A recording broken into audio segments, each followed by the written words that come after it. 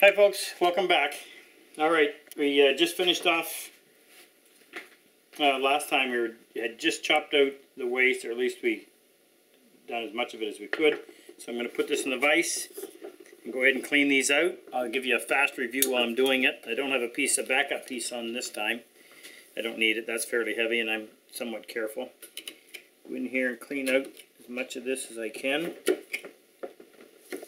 Remember to just nibble away at it. Don't try to take big chunks. If you do,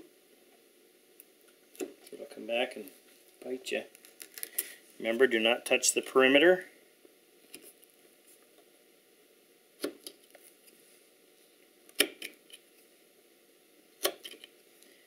And depending on the wood, you could be a little more aggressive. But with this northern white pine, that really is not an option. So be so careful with this stuff.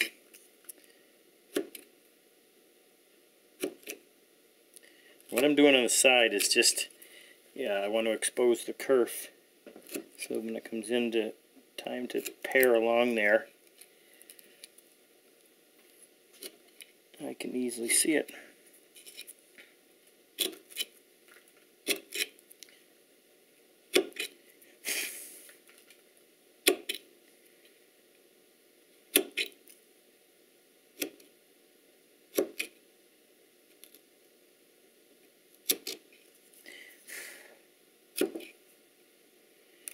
Getting all this, Frick? Yep. Okay. Now, I'll actually come in here and trim this first before I pare down that end lap. Oops. Push that too hard. After saying I wouldn't break it off. Okay.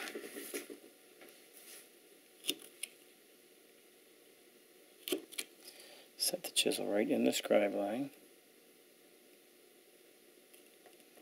Pare straight down. And then I have a tendency to walk that line. Show you what I mean on this one. Make sure I'm sitting in there. Pare that down and then reference off of it and just move the chisel forward to get a little bit more. Instead of having to lift the chisel out entirely and then come back and try to locate that scribe line again. Yeah, that's a little bit better.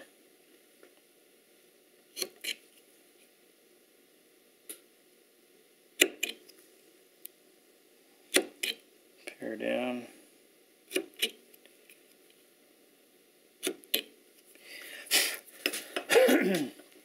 I'm going to put a backup piece in there just because I'm a little bit nervous about that piece. It seemed to move a little bit too much. Better safe than sorry. Okay, now we'll go in there. A little more pressure into those corners.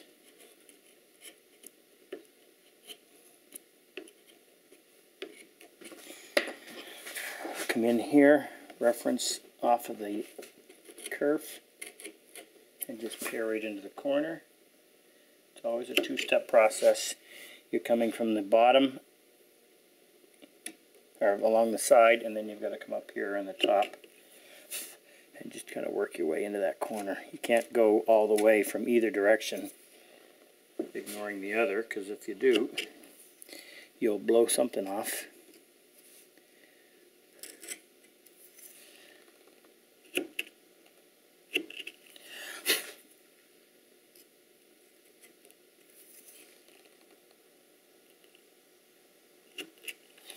This is also where you want really good beveled edge chisels, and by that I mean you want very narrow flat spots right here.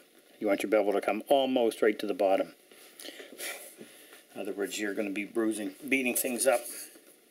Okay, flip this around. You may want to switch and come to my other side.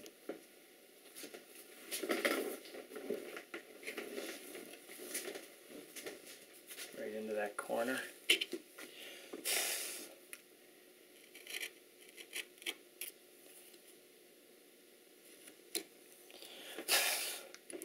And if when you're doing it, it just doesn't feel quite right, then go in with the dovetail chisel and make another cut. I want to make sure that the fibers are released at the bottom, severed at the bottom, so when I'm making these cuts, the fibers come off and drop out of the way.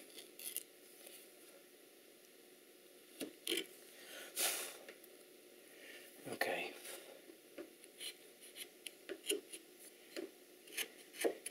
Well, one little precaution. I'm constantly doing this with my chisel to clean it up. You don't do that with this one. You'll cut yourself bad. So that's one habit that I had to curtail when I started using that chisel. Okay, now we're going to come in and check. I don't know if you can hear it or not, but hear that? Yep. So we know there's a ridge there. So I got to get a hold of it. And then pair right across. Okay, it's gone now. Nothing there. I don't think there's anything there. Looks like a little bit right in the corner. Okay, now on this side. Nothing on that one. Maybe a little something right there. Definitely some on this one. Okay, down, make sure those corners are clean.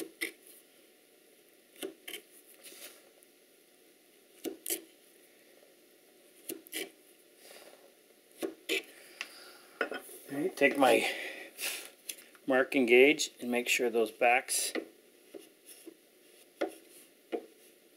again, careful of the corners. Now, excuse me, let me get in here. I want to make sure that there isn't any little bit of debris left in the corners, and there is just a whisper right there. That one looks, there's a little bit there too.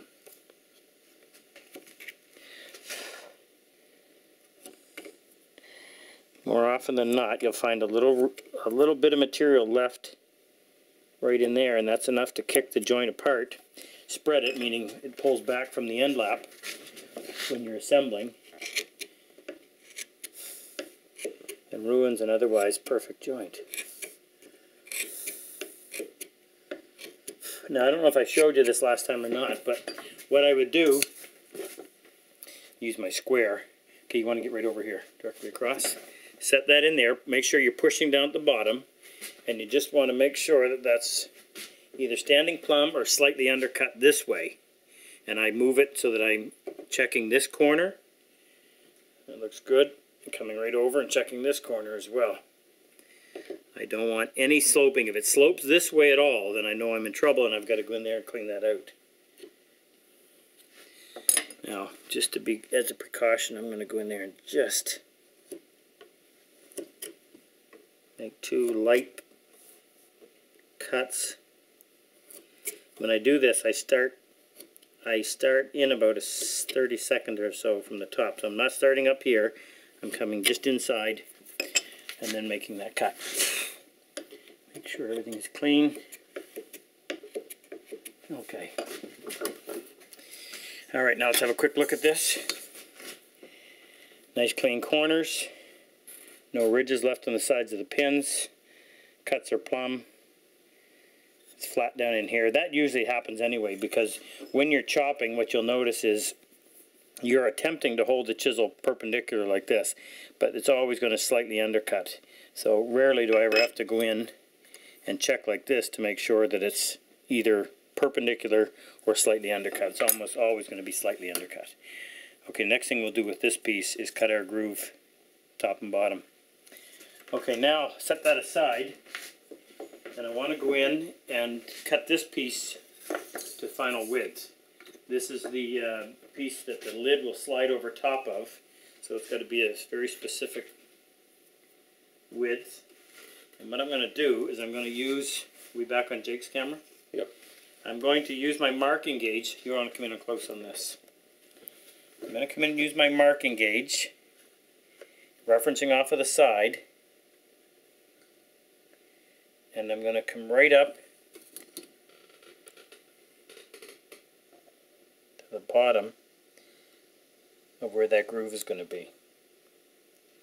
lock it.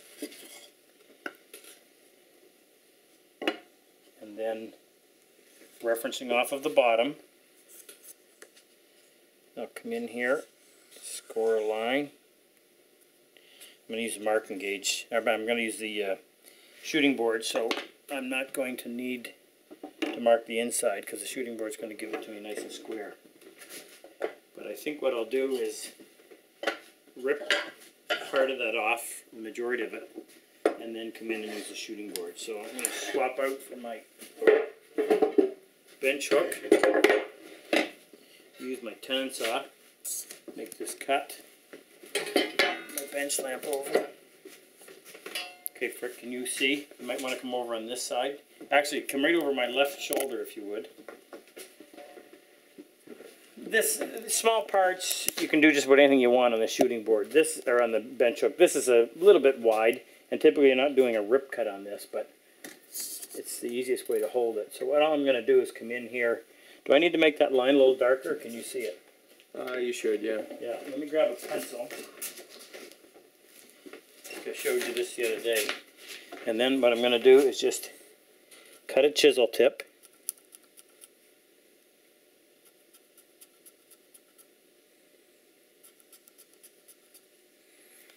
And then, just so I can see it a little bit better, drag that chisel tip down through there. Okay, now I'm going to avoid, oh, I don't know, I'm 32nd of an inch away.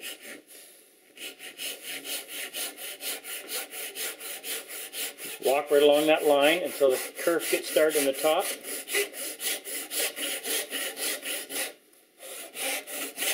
And I switched saws just because this has got a heavier tooth, so on a wide cut like this, dovetail saw would be a little bit too slow.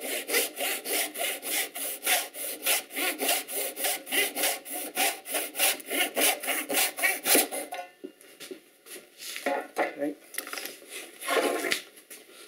Grab the shooting board. And I was using that plane earlier, so it needs to be sharpened up. I'm going to use my Stanley 5.5 that I bought. This is the one that's got that IBC blade and chip breaker that we went to work on about a year ago. Cuts beautifully. Converts an old Stanley plane like this into a working performance equivalent of something that would cost 10 times as much. Okay. Watch that line. Back that off. Now, I can't see that very well. I'm glad I kept that setting. I'm going to do this on the other side just because I'm not able, because of that pencil line on there, I can't see it as precise as I'd like to be. I want these two edges to remain parallel, so I'm just being careful and sneaking up on it.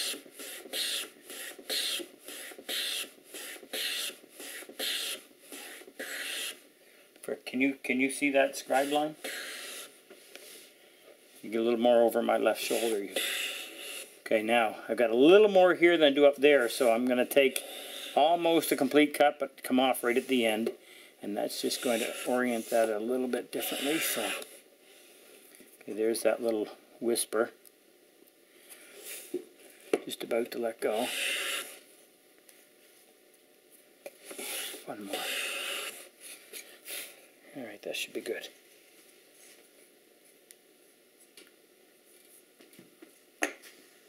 Okay, now, make sure we've got this right. That's number 4, that's number 4. So we'll put this, actually I used a smaller plane, didn't I? Grab my block plane. Just because there's not much, this is not very long. And I don't want just barely grabbing an inch or two on the bottom in the vise. Set that so that it's flush with the top of the plane.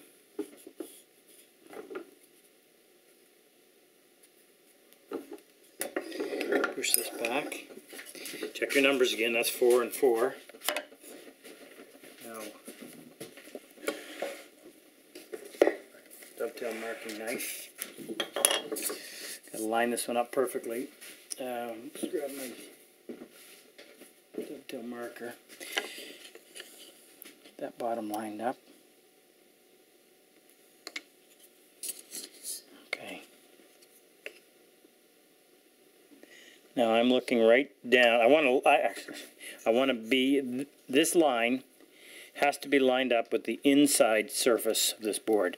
In order to do it accurately, I've got to look right down that line. So when I get the bottom in position, I'll then move over, look down, and make sure that that's properly lined up. And that looks, double check. Actually, I think it's a little bit too forward.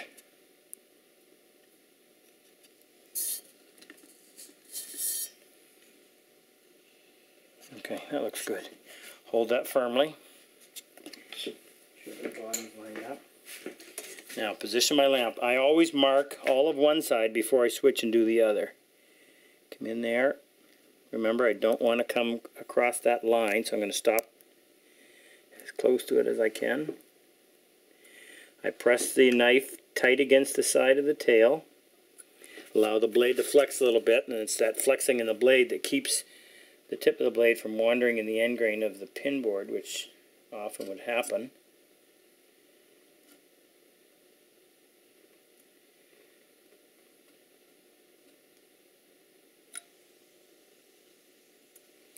Okay, that may take just one more pass, bring it down to size. But before I move, make sure the lines are in place, and if for any reason they weren't, I'd be sitting there with a pen, and just if I had one of these that wasn't correct, I'd come back in, I would correct it, and I'd sit there with a pen, and the minute I left that off, I would put an arrow to the correct line, so that when I come to cutting that, I'm not trying to guess which one it was. Okay, real quick, just like we did before, chamfer the inside edge, make sure you're doing the inside, step in, oh yeah, we can take the whole corner off of this one because it's half blind.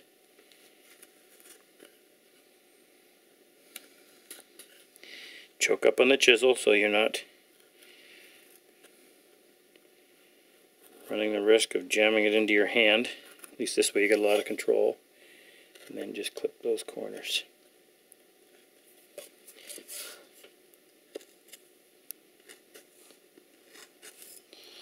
I'm not going to take any off of there because it would be seen.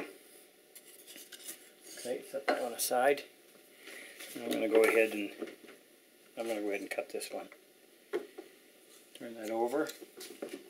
Position the lamp just so. Set my marking gauge on its side. Dovetail marker, I should say. Continue that line to the scribe line.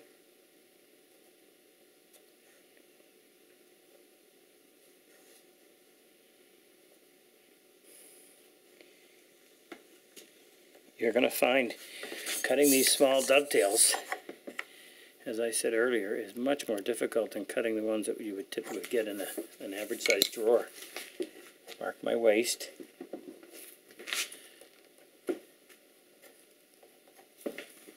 Okay, that looks good. Now I want that standing plumb. How's the time, Jake? 10 minutes. Okay, good. I should be able to get this one and the other one at least marked out.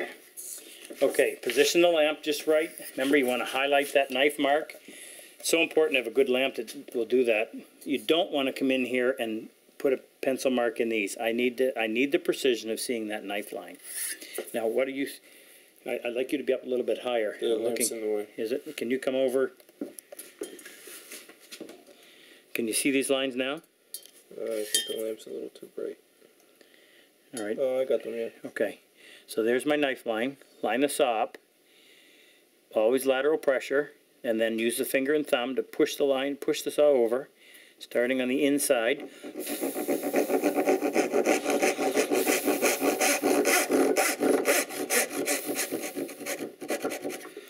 Cut to both lines.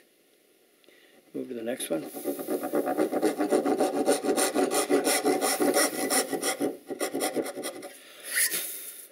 Went over there a little bit, but we'll be afforded a little bit there when we clean up.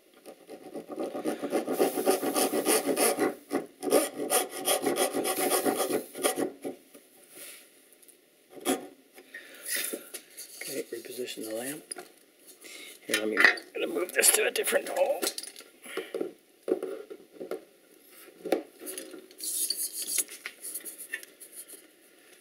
Oops, wrong side. Okay.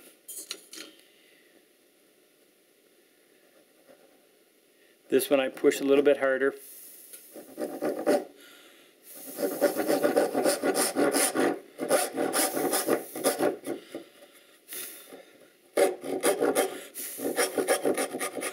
Okay, I don't know if you can see or not, but there's a little bit of material left. I didn't quite get the line, but on pine, that's okay. That will compress, not a problem.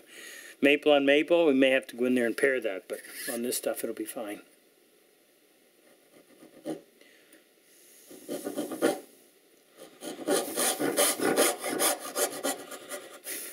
I always concentrate on this top line. That's the one that gets seen. Okay, now, a little bit of concern here. The reason is that that line seems to be drifting. If you follow it, it comes straight, and then it wants to turn toward the left, which I suspect that's not the way it should be. So I'm going to purposely move a little bit to the right, and then follow the majority of the line, which in there 1/8 of an inch straightens out. So let's hope my guess is correct.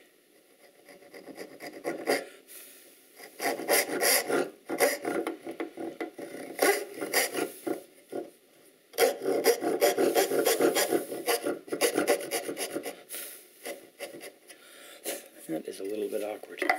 Alright, let's crank these out. We've got the waist identified. Move that lamp out of your way. Okay, these are a little bit narrower, but I can still use this chisel.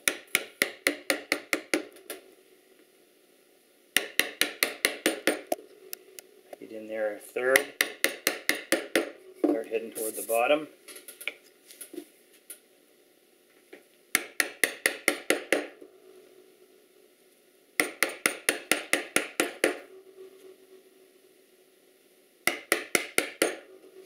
This is a little bit easier because it's the exact, or almost the exact width of the chisel, so I'm not having to move it side to side.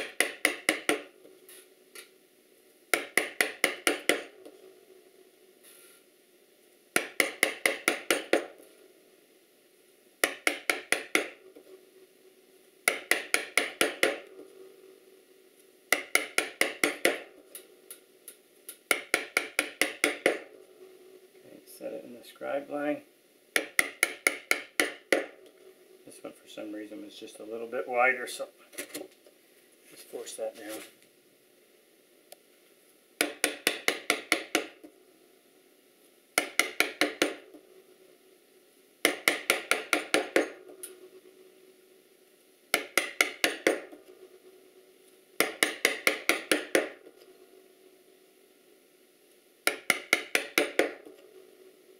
Got the marking gauge line. Go right to the bottom. Okay. I don't have a spare backup block for this. Do now. Now, I wonder if this is going to be too small for my dovetail chisel. No, it's okay. However, I'm going to grab a little narrower chisel for doing the paring.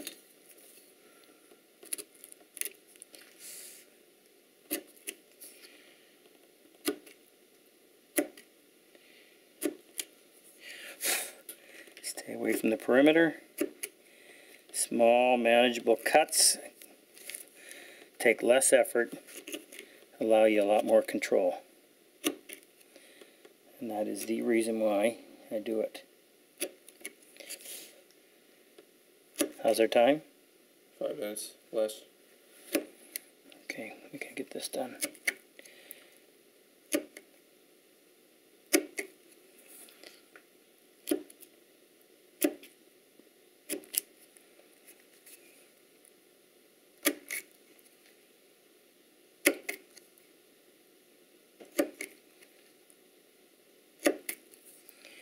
Expose the kerf.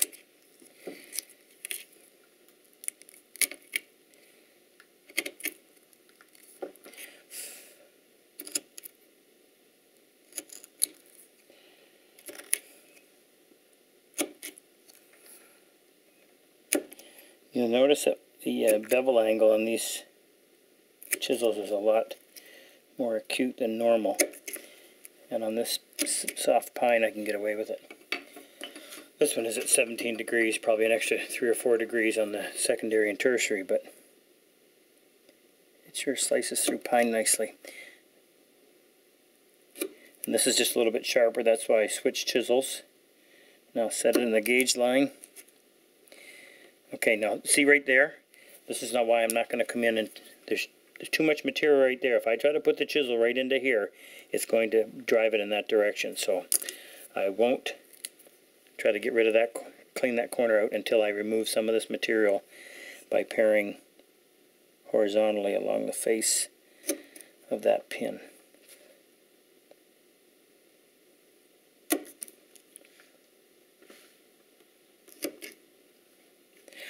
That one I could make a little bigger cut because there was no material there.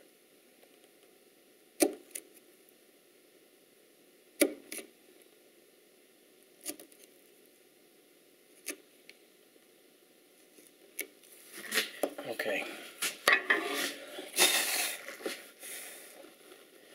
Well, this is going to be a tight fit.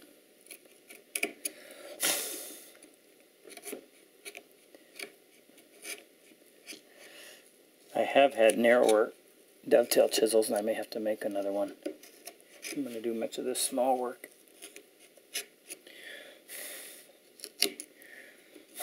Okay, I got to clean out some of that stuff on the side first.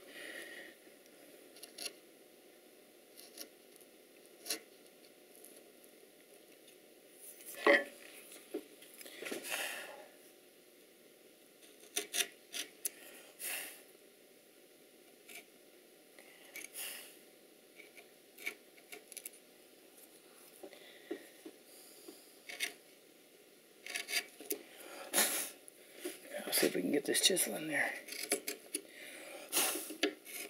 Right into those corners. Lamp just right. Come in, reference off of the side of the pin. Continue that curve right into the corner. May as well do this now. Check, and if there's any more there, get rid of it. Makes a lot more sense to do it now than to come back in and have to add a step. Plus I've already got the lamp there. Okay, that one's good. Now if you're wondering, that's part of the that little bit of flaking right there is part of the marking gauge, the dovetail marking knife. So I left that line a little bit, that saw curve was a little bit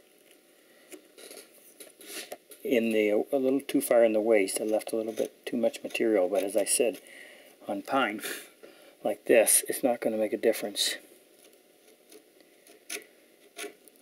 Woods will, both woods will give enough to compensate for that. Alright, we'll do this one.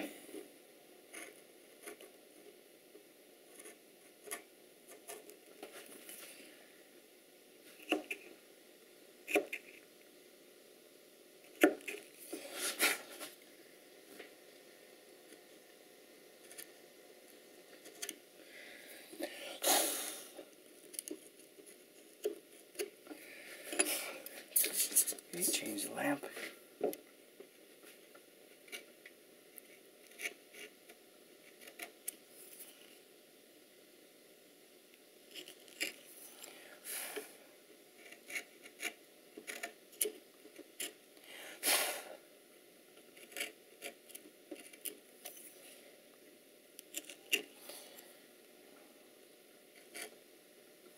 All right, I want to get in here and undercut these fibers.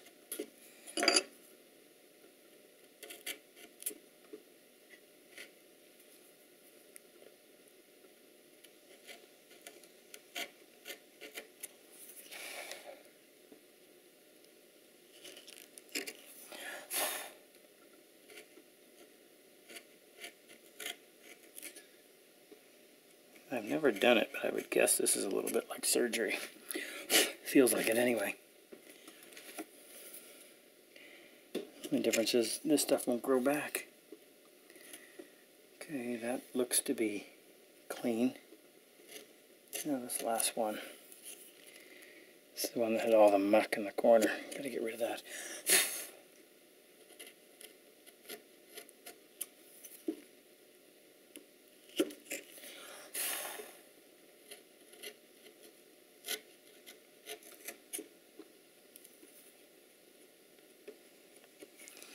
Be real careful when you're trying to find that with the point of your chisel. Of course, your chisel wants to dig in. But if you got a light touch,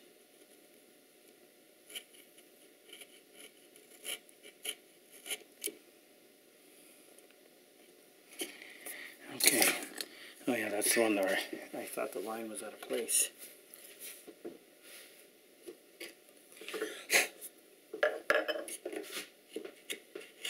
Make sure these corners are clean.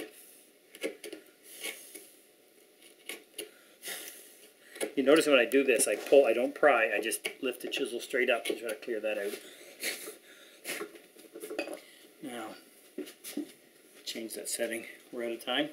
Yeah. Okay, let's just, let's check that back wall real quick before I walk away, in case I forget to do that when I come back.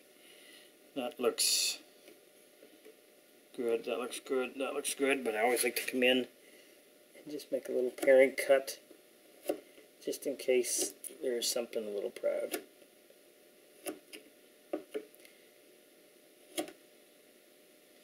By the way, the only time you get into real trouble is if the grain on this pin board is running at an angle and you try to do that paring from the top and it severely undercuts. In those circumstances, sometimes you may have to go sideways, or you just have to take very, very small cuts and approach it real slow. Okay, so that one looks good. That one last one to do, and then we'll be able to cut the groove. We may actually get this assembled. We'll get the lid down, but we'll get it assembled in the next session. Okay, well, that is episode number 9. So we're on to number 10. I'll see you back here in a few days.